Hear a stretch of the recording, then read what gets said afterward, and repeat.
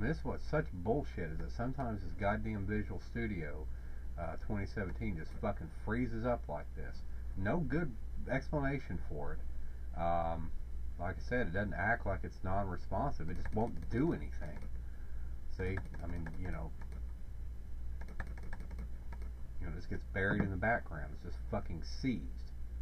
Fucking piece of dog shit, and that's probably Windows 10 was a piece of fucking dog shit.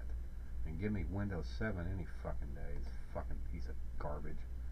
And Windows 8 was a fucking piece of trash. That's why I never even touched that damn thing. Fucking fuckers. Well, I guess I'll just fucking end it. I wasn't even messing with this. I mean, it worked fine the last time,